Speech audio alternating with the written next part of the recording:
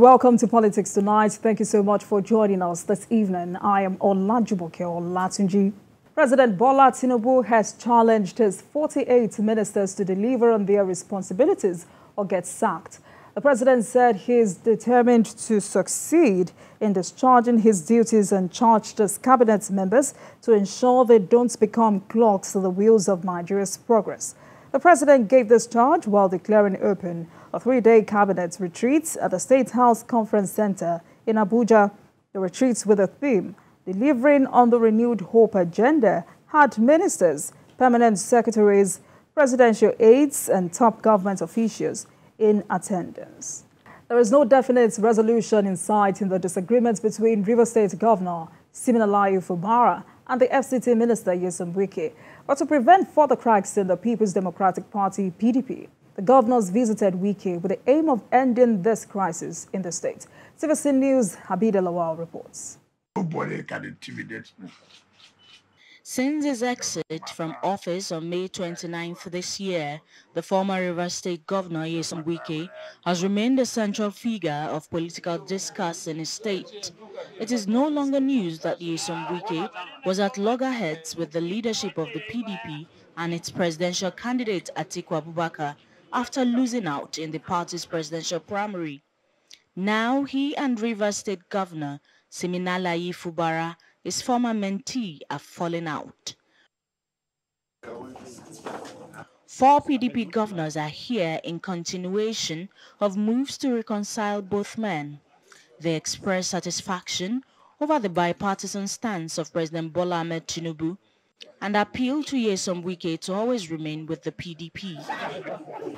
A jolly good friend to all in our party, and a national figure who is dispensing national service as a minister of the FCT. And we just came out of a little crisis on his state.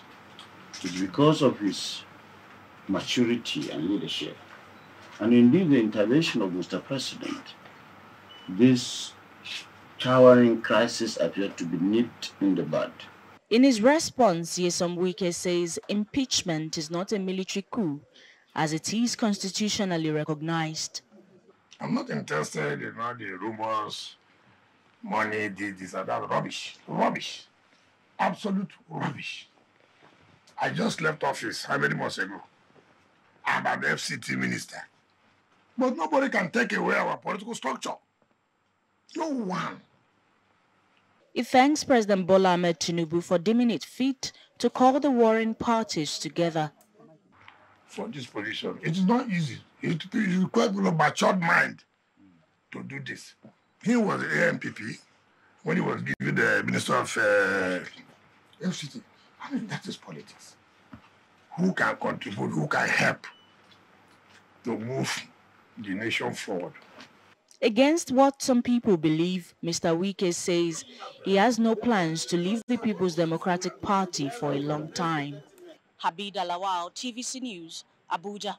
In Imo State, the state command of the Nigerian police says it has not arrested the president of the Nigerian Labour Congress, NLC, Joe Ajaero, as being reported in the media. In a statement in Owerri, the police public relations officer, Henry Okoye, clarified some reports alleging the arrest of NLC president. The state's PPRO noted that the NLC president was in Owerri as part of arrangements of the Congress to mobilize workers for a protest in the state. In the course of their planning, it was reported that suggestions arose for the lockdown of some essential facilities, particularly the airport, which led to some workers and other individuals resisting the picketing. In the same vein, the state's government has also washed its hands clean concerning the arrest of President of the NLC, Joe Ajaero. And the State Commissioner for Information and Strategy, Declan Emelumba, said those accusing the government of arresting the NLC president are perennial mischief makers, always crying wolf when there is none. The commissioner recalled that the purported strike in the state had been stopped by the National Industrial Court in Owerri, which makes the planned action illegal.